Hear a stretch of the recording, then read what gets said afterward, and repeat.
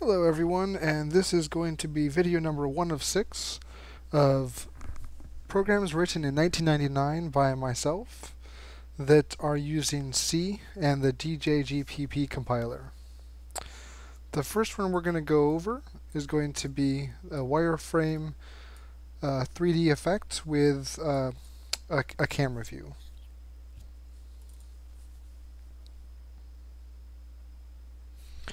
So at first what you'll see is that nothing is really showing up in here, and that's because we were all the way up right against the cube.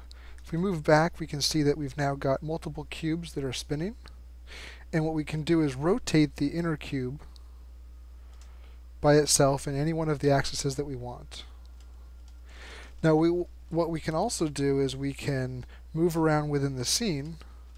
We can set up a spot where we want to look from, and we can use that as our camera position. We can set that.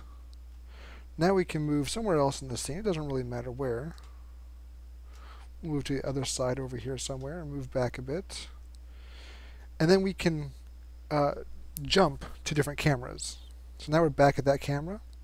I can subtract and go back to the other camera. And we can just keep rotating between the different cameras.